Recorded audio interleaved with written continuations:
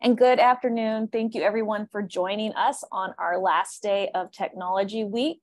We are so happy for you to be with us this afternoon. If you've been able to join us on all the other tech days or even part of them, we are so happy you're able to do that. Please give us feedback on the Tech Week. We'll try to send out a quick survey, just 1 or 2 questions about the format and if you like this, because if it's a series that a lot of people like and is effective, we'll try to do this in following years. Look for that survey. And I'm going to write a note that I send out the survey. Let me do that. Survey. Don't forget that next week at 4:30 in La Crosse at the high school, we will have our first Explorers group. This is for school librarians, public librarians, library staff of all shapes and sizes to come together and discuss the issues that you want to discuss with your colleagues and compatriots and fellow librarians. CKLS will be there to get the conversation going if we need to, but we don't need to be the ones leading the conversation. We want to hear from you and we want you to hear from each other. So that is the 26th of April at 4:30 to 6:30. CKLS will provide pizza and dessert of some kind. And not coffee, but water and iced tea as well. So I hope you can join us for that. Also coming up in May. Mary Beth, there's a question. Oh. Amy I'm typing an answer. Oh, okay. Yes, board members can attend. They're library related folks. So yes, they can attend. And then on the 16th of May, we're having another Explorers group. This one will be up at Logan Library in the Northwest corner. We're excited for that one as well. And then on May 24th, which is a Wednesday, we will have our full system board meeting. The executive board voted to move it from online to in-person. So it is an in-person only meeting. It will be at the Dole Spector Conference Center in Russell. It's the hotel right off I-70. If you park on the west side or the back side, there's plenty of parking and you can enter right into the conference center. You don't have to go through the whole hotel. That will start at 10. I'm not going to tell you when it ends, but we're hopeful that it won't be too terribly long. If you can attend, great. If you can't and you're the voting rep, make sure you get a proxy or substitute voting representative proxy form signed and sent in to me. I need that before the meeting starts. So at 9:59 on Wednesday, April 24th or May 24th, I'll need that proxy letter if you have it. Okay, today we have our quick tech. We have 4 sessions from our lovely CK people. We're going to kick it off first with Michael and Aspen Discovery app. Take it away, Michael. Thanks, Mary Beth. As many of you know, we've had a new patron catalog since about 2020. And for a while, we've called it just the new patron catalog, but the official name of it is Aspen Discovery. And that's important to know because as we jump into some of these things, that's a term that's used. So just so you're familiar with that. And I'm going to give you a quick overview of the catalog itself in the web version so you can compare to the app version. Let's see. Give me just a second here. Okay. This is what the catalog looked like prior to 2020, or yes, prior to 2020. And it's linked directly to the staff side. So it looks kind of like the staff side. And then in 2020, the new catalog, not only is it brand new and it looks different, but it also gives you the ability to customize your own personal library catalog. And so if you want to view yours, let me pull up chat here real quick. I've got a link if you want to go to this page where you can select your library and view your library's catalog. There's also a link to a document that shows if you want to go directly to your library catalog, you can use one of those links.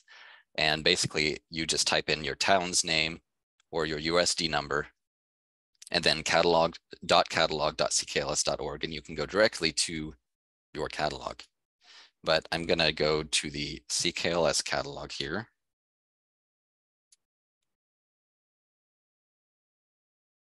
And this is what it looks like. We like to call it kind of the Amazon experience. It's very image driven and cover oriented. And you can click on a cover of a title to see more information about it. And they do have an app, which is what I'm going to show you here in just a minute. Keep in mind that the app is sort of still in development, and so it doesn't have necessarily all of the features that you would find on the web. So at this point, we're not necessarily pushing it out to patrons too much, but I want to show you what's in development and what it looks like, so that maybe you can try it out for yourself and decide if you want to share it with some of your patrons. Let's see. For starters, you need to go to the App Store.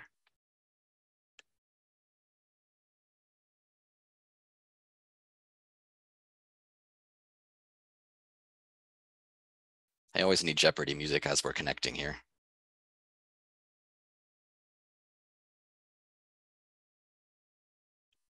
Do, do, do, do. Thank you. Okay, so we've got your mobile device, and the name of the app is called Aspen, as in the tree, and then LIDA, L-I-D-A, and that stands for Library Discovery App. And you can see it in the upper left corner. It's gray with a multicolored logo. I'm going to go ahead and open that.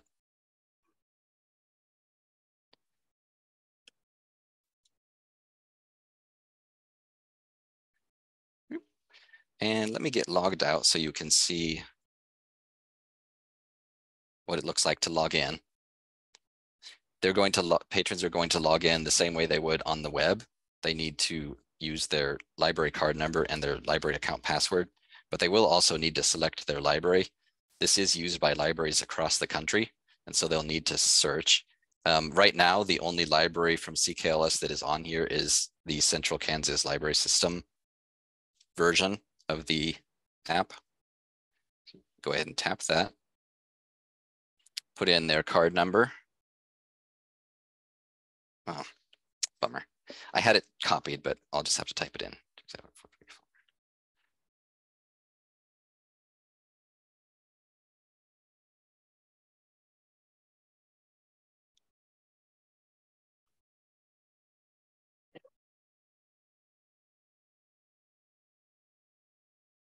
And this is the home page. You can see it looks similar to the page that we're looking at on the web. We have what we call the browse categories, which are the featured book lists, and you can scroll down and see those. If a patron wants to see all of them, at the bottom there are some options to manage that. We can load more categories. And if for some reason a patron doesn't want to see one, there's a little tiny X that's set in a hide button. They can tap on to hide one of those. And then if you tap on a title, it gives you some information about it. You may notice that this isn't as much information as you're used to seeing in the web. So it is a bit more limited in the information. I believe the idea is to make it clean, and so it's not overwhelming, but it does also limit what it's possible, what it can do. We can see that underneath the book image, there is the different formats, and we can tap one of those. One of the advantages of the catalog that many of you already know is that it connects both physical items as well as digital items. So they're all combined together, which is really handy so that patrons don't have to search all of their different catalogs. They can just search this one and see what's available. Now that we're logged in, we can place a hold if we want to by tapping on the green place a hold button. It asks us where we want to pick it up. And so we can select any library to pick up the hold, and it will get sent there. CKLS isn't listed on here because it's not a pickup location for most people, but I'm going to select the nearest one, which is the Great Bend Library, and place a hold. Yep. And the hold was placed successfully, and we're going to take a look at the holds page in just a minute. But so you can see, even though it's not as detailed, it's very easy for them to go in, find something and place a hold on it. It only takes a few seconds. Down at the bottom, there's the menu bar, or you may be familiar with other digital services. A lot of them have menu bars at the bottom. And we're going to move from the discover to the search. One of the limitations of this is it doesn't have an advanced search. All you can do is a basic keyword search.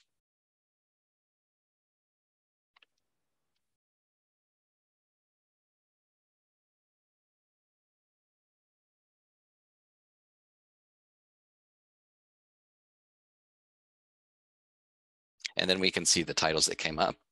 At the very top, we can limit it a bit by fiction, nonfiction, audience, where it's available, and format.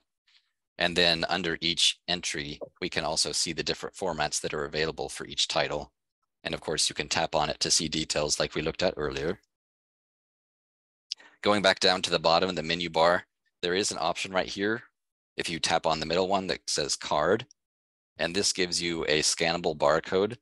So if you don't have your physical library card, then there's a scannable barcode. However, I have to admit, this may not work for most of you because it does need a 2D barcode scanner.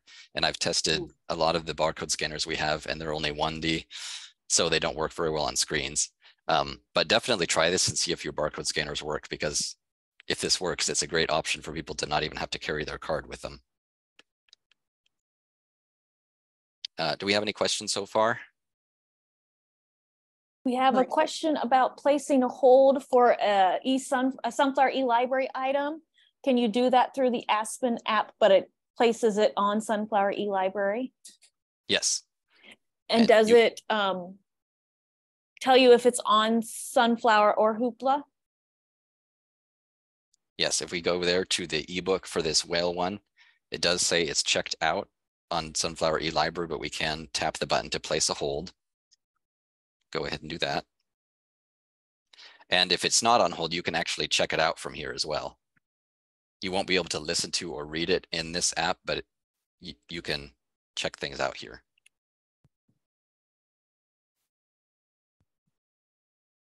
Okay, moving on from the menu at the bottom of the card, we're going over to the account. And it brings up a sidebar. And from there, we have options to see more things that are on our account. We're going to take a look at our checked out titles first. And here we can see the titles that we have checked out. This is going to show both physical items as well as digital items. So all of them are contained in one place.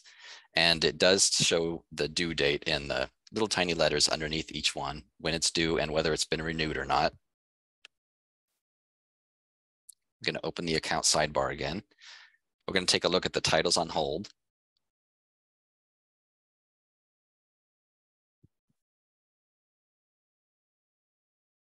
And it separates the holds into holds that are ready to be picked up and holds that are somewhere on the way. And so if you've got something waiting at the library, it's going to show up in the first section. We've got pending holds at the bottom, and we can actually do some things with the holds as well. If we tap on one of the holds, we've got a couple of options. If we do freeze hold, what that does is it basically puts the hold on hold. It so if you don't want to pick it up right away and you want to pick it up in, say, 2 months, then you can have a hold that becomes inactive for a while, and then it becomes active again when you set the date. And they call that freezing the hold. And then so it looks like you can't cancel a digital hold from here. You would have to go into your digital account to cancel the hold, but you can cancel a physical hold. If we tap on the detail there and then tap on cancel the hold, it tells us the hold was canceled. And if we go back to account, we can see lists and saved searches. I won't go into those now, but that's an option that patrons have. They can make their own lists. I'm going to look at the reading history. And this shows patrons what they have checked out in the past. If you want to delete individual items from the history, they can tap on a title and then delete it at the bottom down there. Keep in mind though, that deleting an individual item from here does not delete it from the staff view of Koha. If you want to hide things from the staff, you would have to go to the big red button at the top that says stop recording reading history and turn everything off. There's not the ability to delete individual items on the staff side. But if a patron does want to start recording their history, they can do that now so that staff can see it. 1 minute, Michael. Thank you. And they can do that by going here and turning on their reading history, and then that way staff can view it as well. And let's see, there's not really much under the more, that's just some technical details. So that is about all I had on the app. Any questions?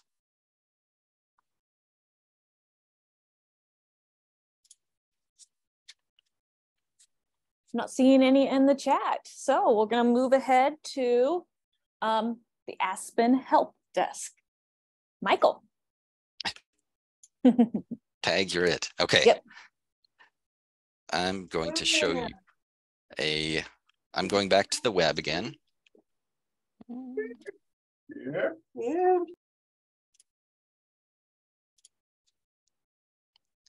And there is a help site that gives a lot of tips on how to use certain things in the new catalog. It is primarily geared toward administrators, so that there's a lot of information on here that you won't necessarily need, but I'm going to show you how to find some of the things that will be helpful for you and your patrons. And the web address is help.aspendiscovery.org.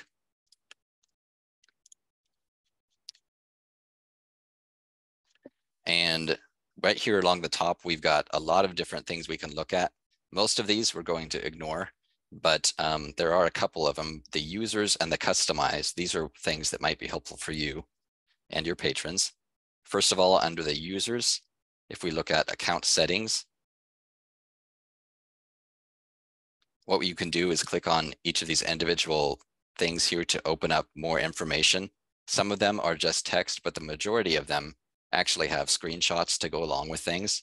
And so this is, if you shared this website with your users, or you could walk through it with them, it will take you through step-by-step things on how to do different things on their account.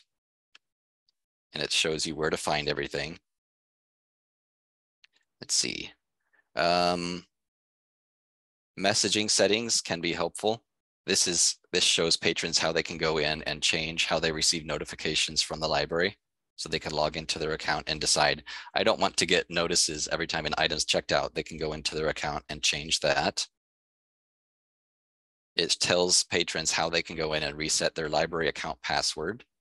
So you can do it from as you're logging in, go to password reset, or they can, once they're logged in, they can go into their account and reset their password from there. And it also gives instructions down here on linked accounts. This is where patrons can link 2 different accounts so that they can see what's checked out on the other one. Some families like to use that. And so it gives information on what they are, how to add them and set them up, and then how to disable and remove those. Okay, I'm going back up here to the top. And of course, if you ever need help finding anything on here, I'm happy to help you find things. This is just another resource if you want a print tutorial for something. And, whoops, users. If we go to the checked out titles, there is some helpful information in here for patrons.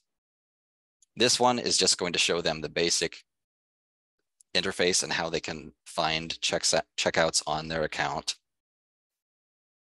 There is a tutorial on how they can go in and renew titles from their account.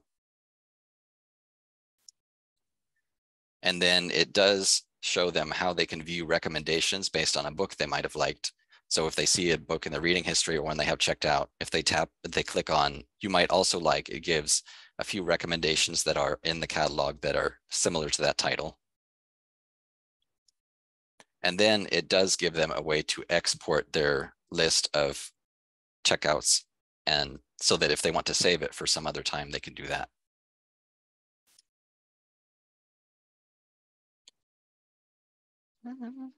And sorry, I'm going through this really quickly, I know, but I just want to give you an idea of what all is here. Okay, under users, if we take a look at the holds, and this gives more information about how patrons can place holds. If they for some reason need to place a hold on a specific edition of a book, they can do that by viewing editions and then placing a hold on a specific edition. It does tell them how they can find the holds in their account. And then it gives instructions on how they can modify holds, how they can cancel them, how they can freeze and thaw them, and how they can change the location where they're going to pick it up. As long as a book is on hold but hasn't been checked in by a library to go be sent on the courier, they can change the location where it's being sent.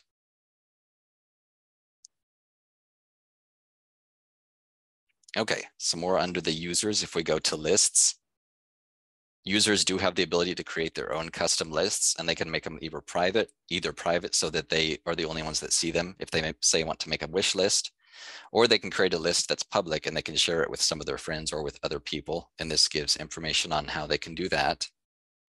One really cool feature is if you go down here, list citations. So if someone's doing a research project, they can put all of those items on a list. And then once they have the list created, there's a button that says generate citations, and it will generate citations in different types of academic formats. I would say don't entirely trust everything. Make sure they go through and double check the citations, because based on how the record is created, it might not always be correct, but that's a very helpful tool to get them started. And then the final thing under the users, if we go to ratings, reviews, and sharing, there's actually a social aspect to the online, the Aspen Discovery Catalog. And so this tells people how they can leave ratings on books. And once they've rated an item from 1 to 5 stars, it's going to show up for other people. The ratings are anonymous, but they are, you do see an average based on how many people have reviewed an item.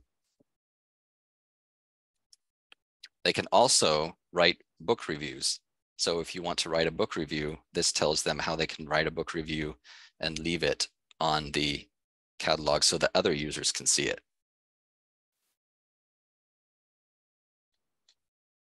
And there is a section on reading history. So if patrons want to know more about the reading history, they can view that there. Okay, any questions so far?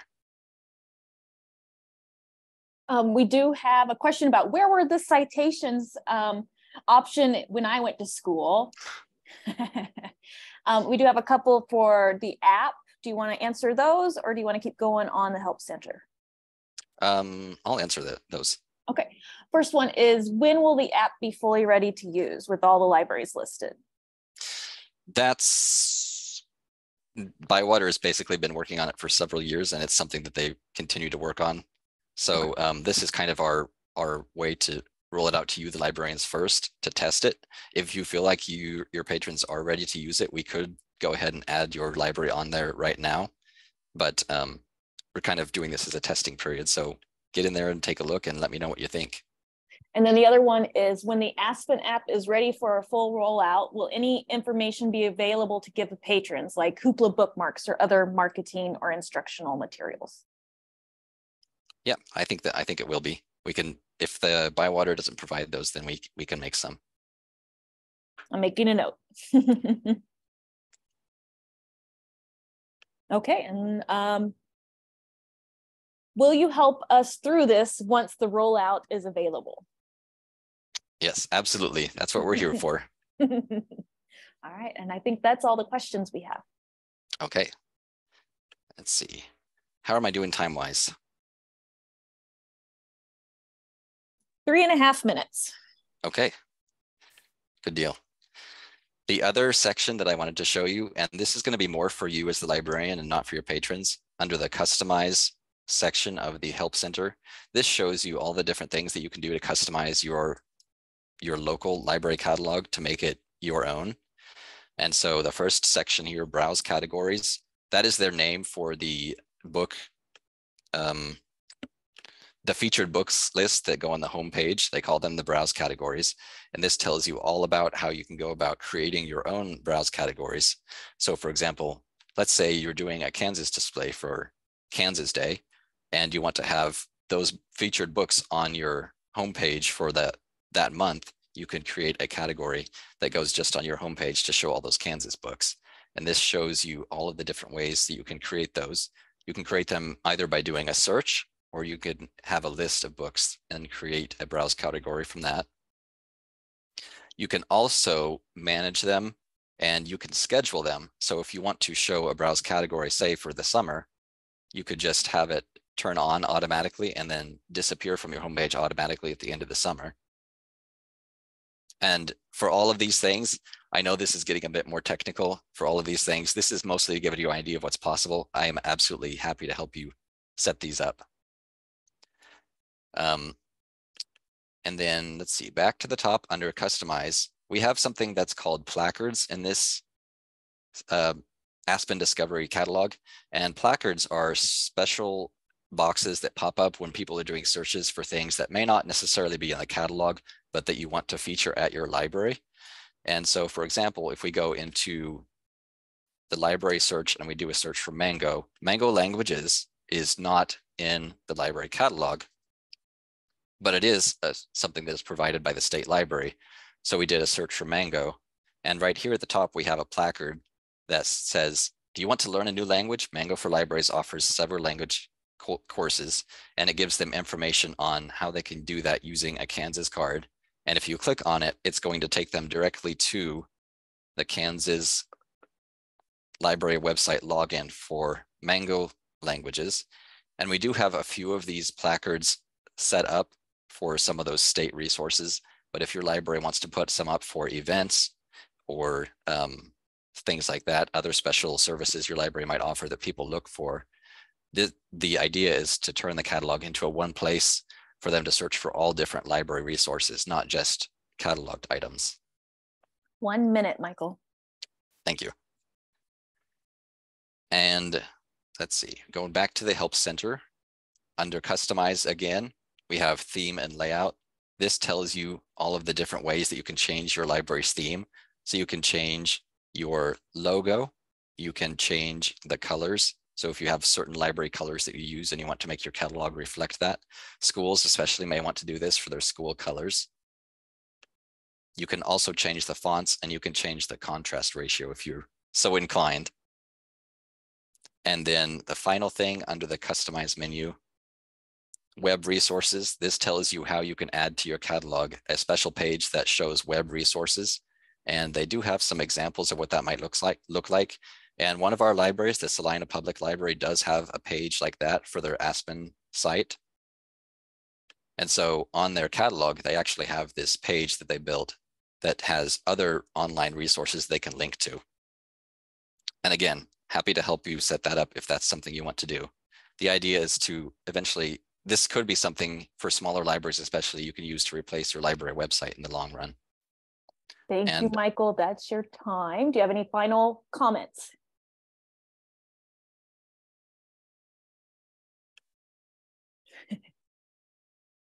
Were you asking me or others? I was asking you.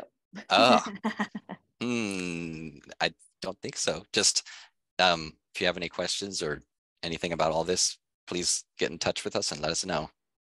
There is one comment. Well, that's awesome. Placards are my favorite. And Michael, you are tempting us all with some fun, dangerous, crazy fun for those of us that are tech challenged. LOL. All right. Next up, we are going to have Andy go over TechSoup. Take it away, Andy. Hello, I'm Andy Mitchner. I'm the IT manager at CKLS. And let me share my screen here.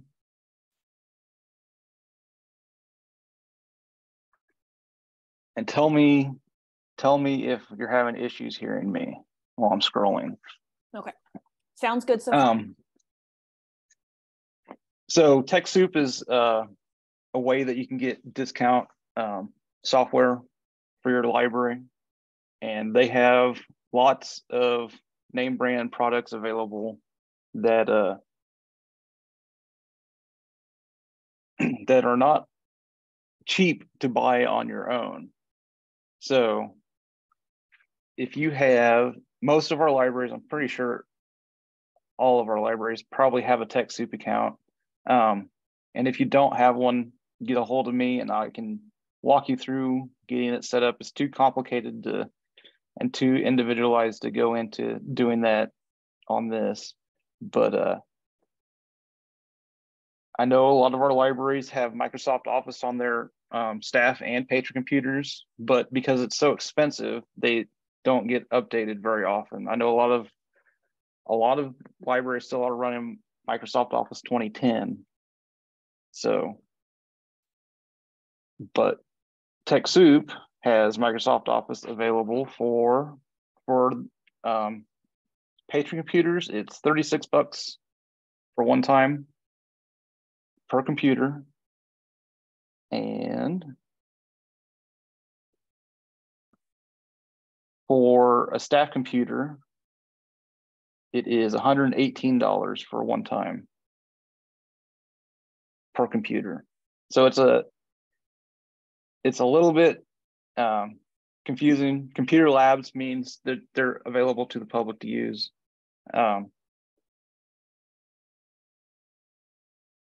What else do I want to say here?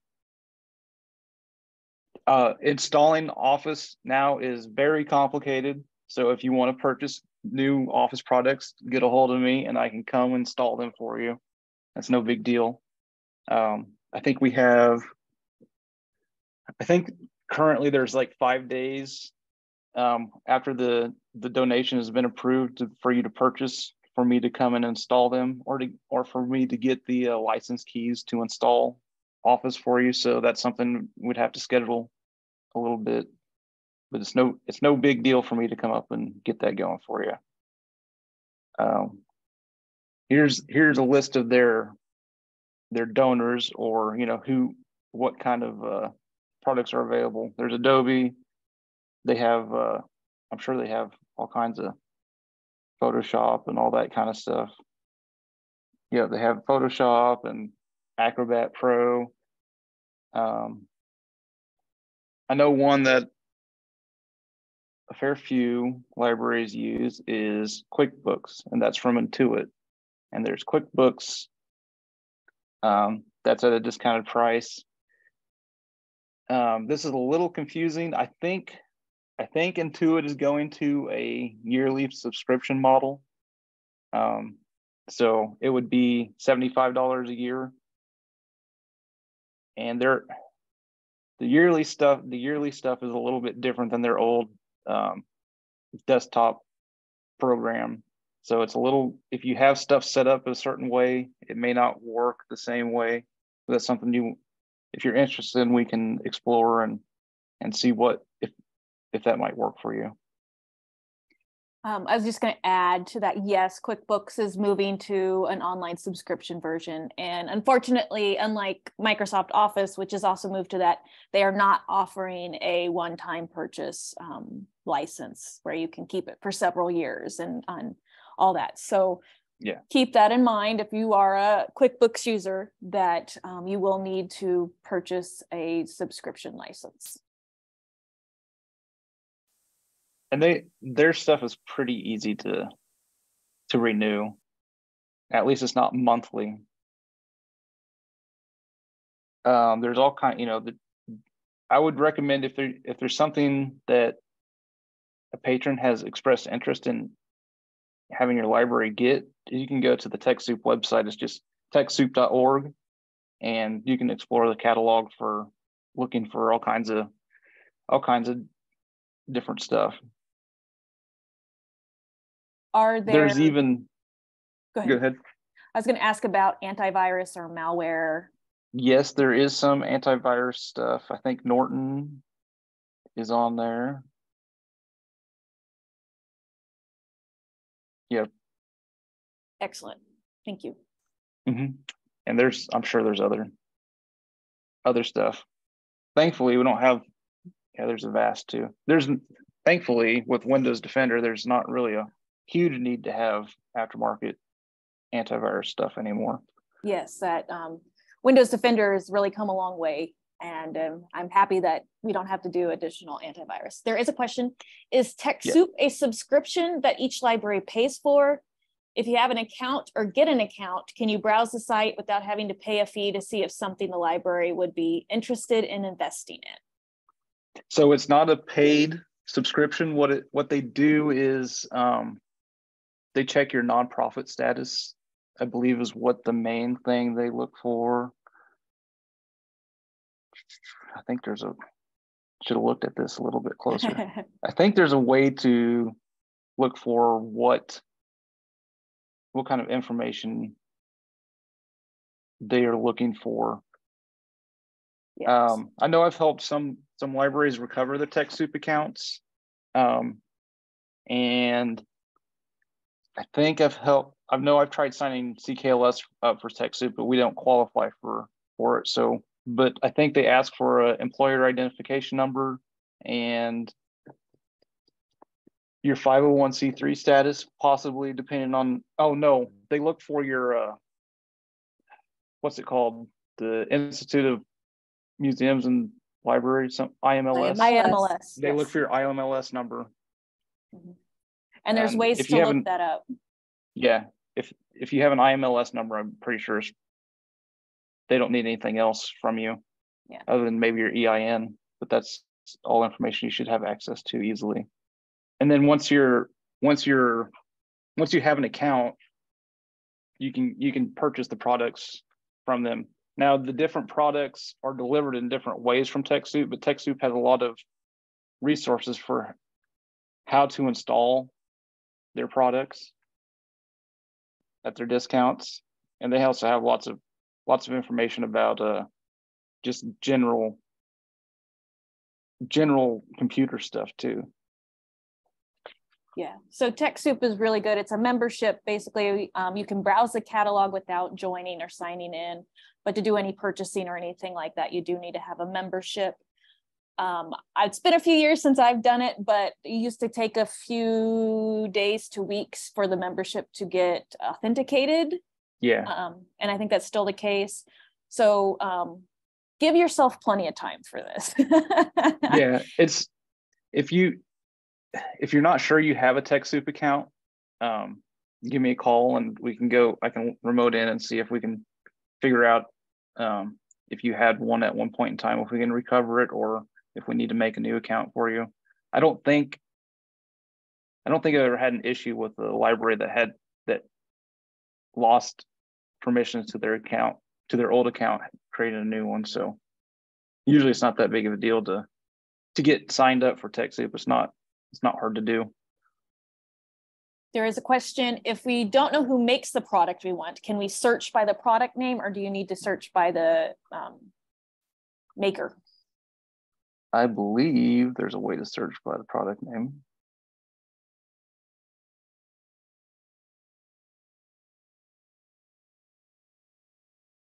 Yeah, there's a search. Okay. Products and services. Make sure that works before I say yes. Excellent. And you can see here, there's some different ones, different versions of it that popped up than what he found in the first search, because there's so many different versions of things. So when you're ready to start thinking about this, keep Andy in the loop, because again, like if you're doing Microsoft Office, there's some timing things that he needs to be able to make sure he gets all the information in that time frame. So and make sure you select the right product to purchase, so you don't end up accidentally getting the one you have to pay monthly for or yearly for. Yes, and Andy's going to be very good to make sure you get the right one. Okay. Any other questions?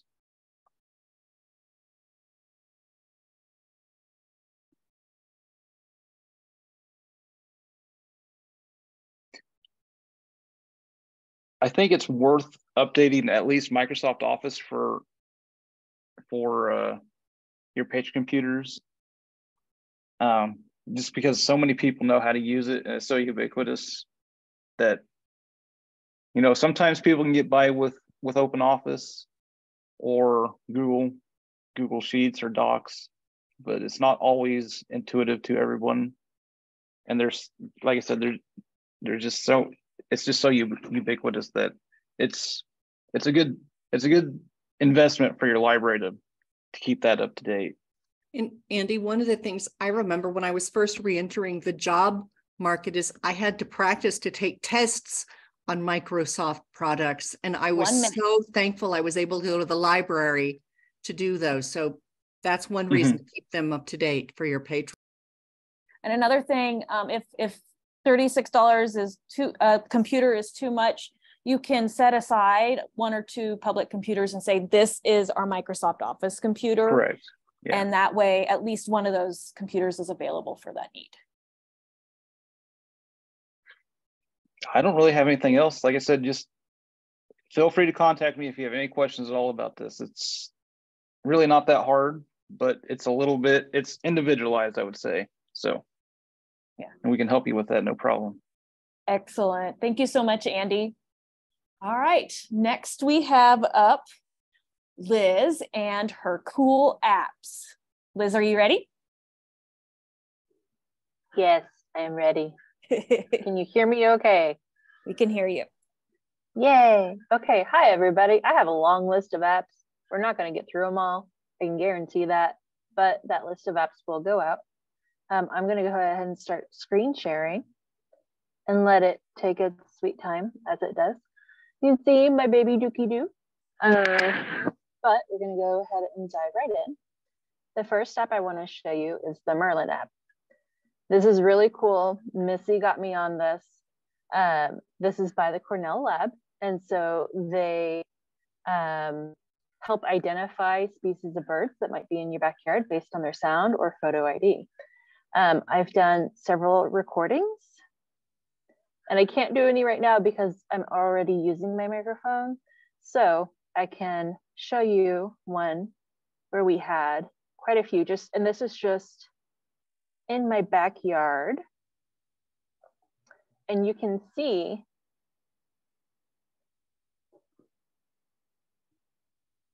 it's kind of quiet, but you'll see the little pips of sound. And when you're recording, it will bring a bird on the screen and it'll highlight each of these birds. So like if the house sparrow is going, it'll highlight that. That's as you're recording. Unfortunately, it doesn't do that after you've recorded it. But that is Merlin. It's one of my favorite ones. And go back. The next one I want to go over is Cause Connect. Now, this is something that Gail showed me. There's not a lot going on right now, but this is a way that you can sign up for volunteering in your area.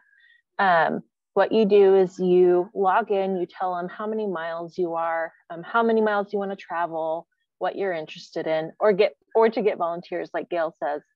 And what you can do is after you sign up and everything, say, find something to do. You can do filters and search within a certain distance of where you're at. Select your interests like advocacy, childcare, education. There's a whole slew of items that you can select your interests.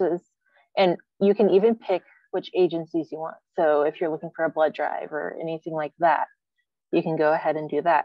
And then you can save your filters and then let it search. Currently, there's nothing because it's a new app, but the more we get word out, the more people will hopefully join.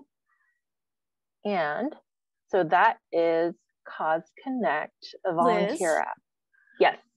Can you then do a call out for volunteers? Can you be the entity that wants to find volunteers? Okay. Yes, you can.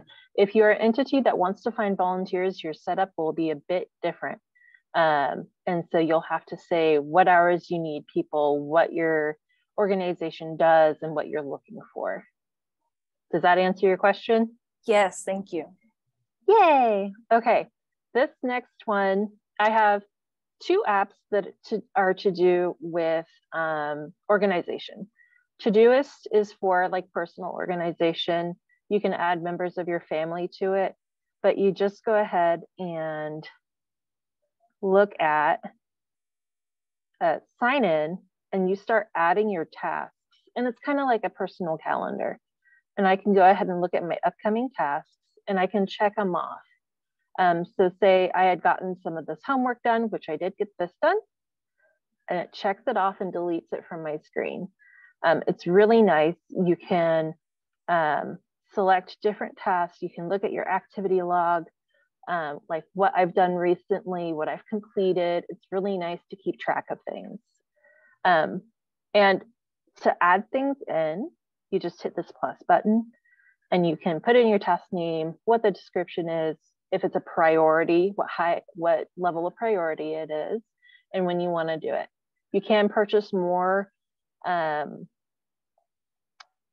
more bells and whistles if you want, but I find the free versions of most of these organization apps work really well for me. Okay, the next one, Trello. Okay, I love this. This is a great organizational tool. So if you have a big project that you're doing, summer program or summer library programming, it has a bunch of different templates. And these are something that you'd want to go through and just kind of look at and play with.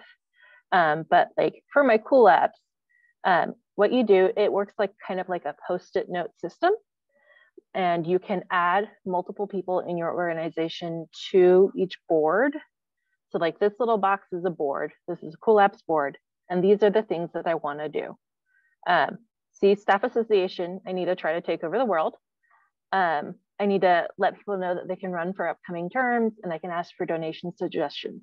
And if you see on that, there's a little comment. So you can open up each individual thing, look at all the members, see if you need to add an attachment or anything to it. And look, there's a comment. I said, I can't take over the world until after spaghetti night. So I know that I have to do spaghetti night first. So I'm going to back out. And then another template that I kind of want to show you, it's the same thing. But this is an already made template. So you don't have to make each card. You can just go through and edit them. So I have backlogs, I have designs, I have my to-do list. What I'm currently doing in a code review. These are just things that are more for like coding specific, but again, you can edit everything. You can color coordinate, do whatever you want. It's a great thing. Where am I on time, Miss Mary Beth? 5 minutes, 40 seconds. Excellent. Okay, so I kind of want to show you what the forecast. Patty, should I do this? Okay, I'm going to do this.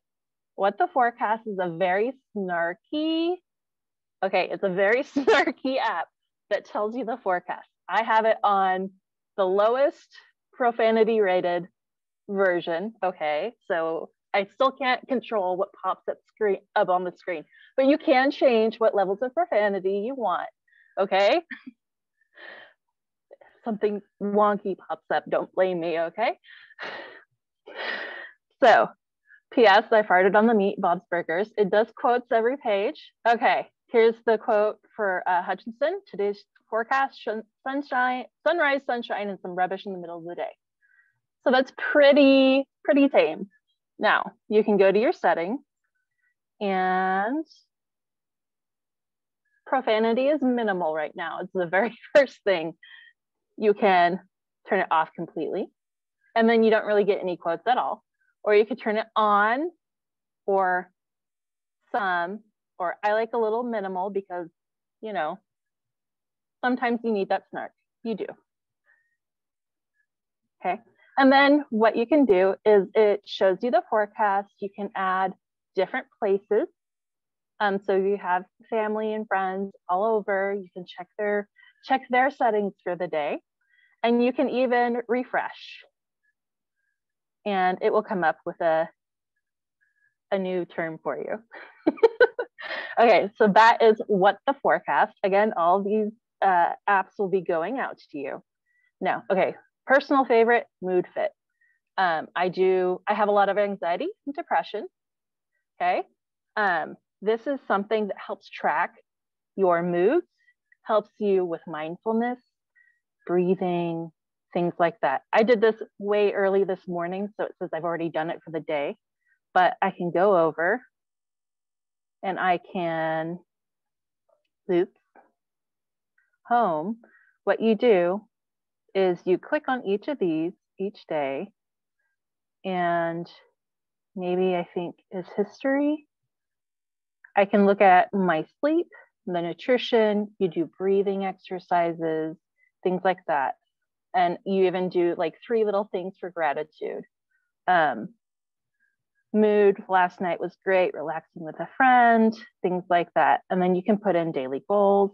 There's a lot of tools to help you, keeping in mind gratitude, mindfulness, even goes into cognitive behavioral therapy, which I'm a huge fan of. I had psychology, one of my favorite things, helps you and gives you tools. Like it has like this mindfulness. These are actual audio entries, 5 minutes, 10 minutes, that goes over some introductions to mindfulness and things like that. And it goes more in depth. There's a ton of tools on this site. I really love this. Now we go to the games. Okay, I know I have very little time left. I'm going to go through my colorblind friend. One, what? 2, 1? 2 one minutes. Of those? 2 minutes. 2 minutes. Okay. So I have a couple of colorblind friendly games. These are very hard to find. One is paid, it's 99 cents. And it is this, it's called Ruby Square. 99 cents, it's pretty cool. It's like Rubik's Cube, but, and I'm rubbish at this, I really am. You just push your buttons on each side to rotate, and then you can pick your square and you can rotate, and you're supposed to solve it in as few terms as possible. Again, I'm horrible at this, but this is pretty much what it is. And then you can advance and then continue trying to beat it in the best way. And then it gets bigger and you have more squares. I'm never going to be able to get to the one where there's like 16 squares. I can't do that. But that is Ruby Square. Another one that I really like is Zen Color. This one, Gail. I got this idea from Gail, and it takes a little bit to load, but I go to the Zen, and I say this is colorblind friendly because when you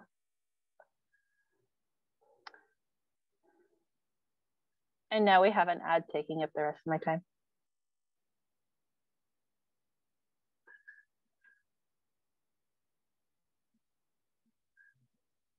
Do we have Jeopardy music? Okay.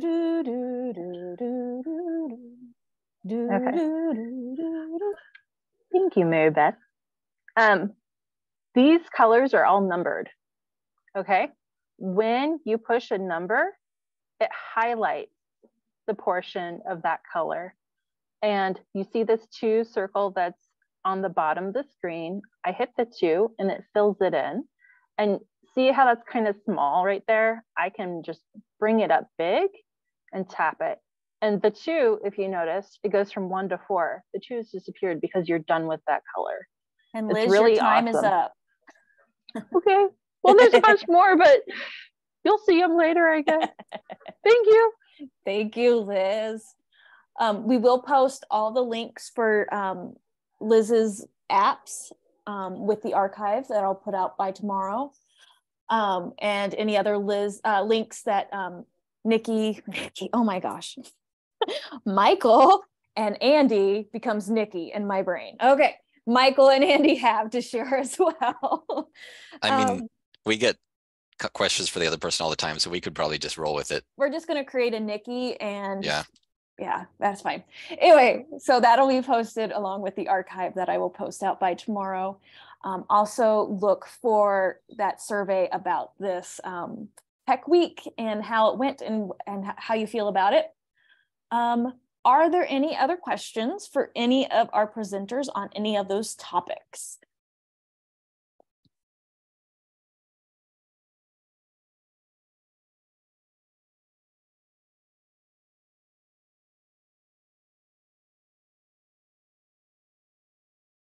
I'm not seeing any, but feel free to keep typing in the chat if you are. Again, I want to remind you about the Explorers group that is on next Wednesday at the La Crosse High School at 4:30 to 6:30. Bring you and all your library friends. If they're related to the library in any way, shape, or form, they are welcome. This is an open format discussion. And then we also have an Explorers group on May 16th at the Logan Public Library in Logan. And we have the full system board meeting on May 24th. It'll start at 10. It'll be at Russell at the Dole Spector Conference Center. All right, Liz, for the Bird app, if you are in a service dead zone, will it still work? Okay, so for the Bird app, I think as long as you have your, and for the Bird app, you do have to have your location turned on. If it can't read your location, it won't be as good. It does give you the option to download the Bird pack for your area, which is just, it says it's the songs that are of the birds that are likely to be in your area. So there is a chance it will work without it, but it works best with the location turned on. Thank you. All right. For the full system board meeting on May 24th, we will have snacks. We will have coffee, tea, and water, but we will not have a meal. We will start at 10 a.m. I'm not going to give a time frame. I'm hoping it won't be terribly long, but if need be, we would break for lunch. Everybody would go find lunch of their own in Russell. There's several good options, and then we would come back and finish up. If there's bad weather, we would adjourn the meeting for that point, and then we would have to reconvene to do voting online. So we're hoping that doesn't happen. I hope to see all of your voting representatives, if that is not you that I'm talking to, at this meeting. We have the system plan we are going to go over. We have some things that we really want to get your input on. So if you can make it, great. I'm also going to remind you that your system plan standard number 1 is that your voting representative for your library attends either this May meeting or our fall full system board meeting. And the fall full system board meeting is where we go over the revenue neutral rate resolution and our budget for the next year. All right, anything else to add? Thank you, Cheryl. All right, I am going to go ahead and turn off recording.